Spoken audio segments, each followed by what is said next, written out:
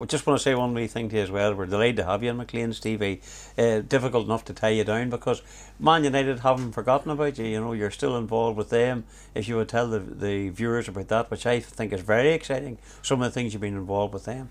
Yeah, I mean, we go away on various tours and play matches. We've been to South Africa last year, and we've been to like Indonesia. You know, going to Singapore and Thailand this year. There's a Man United Legends team that you go with.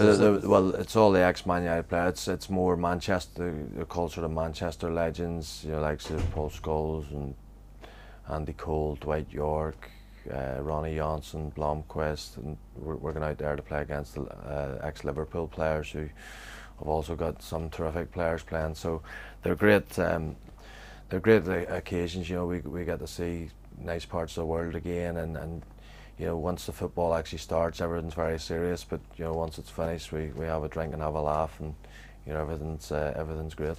I suppose an opportunity to see the parts of the world that whenever you were as a player, you didn't see it. You know, it's more a social aspect, which is fantastic. It shows you the camaraderie that there is in sport. Exactly. You know, going to these sort of countries throughout your career playing, you know, you're sort of stuck in a hotel room a lot of the time. You know, because you're sort of preparing for, you know, a big game, you know, whereas this is more light-hearted, and you know, although as I say, we do take it serious, and we want to win.